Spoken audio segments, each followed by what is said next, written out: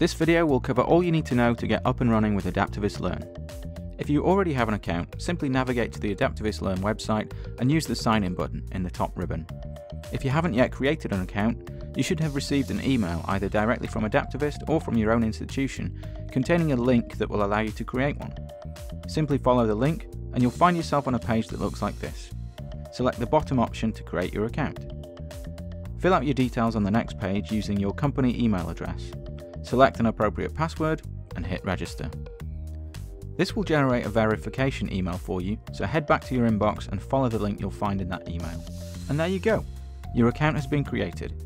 You can now hit the button to sign in and the next screen will prompt you to add whichever courses you or your institution has purchased for your account. Hit Add Course to get started on Adaptavist Learn.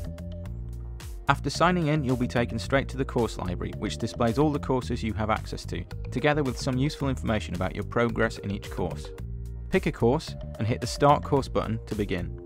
On the course screen, you'll see a list of chapters, each with an indication of your progress in that chapter. Simply select a chapter and you can start working through the videos it contains. When you've finished a video, you'll find some options at the bottom of the screen. You can either continue to the next video in the course, or return to the course overview to see how your stats have progressed. And that's it. Thanks for watching.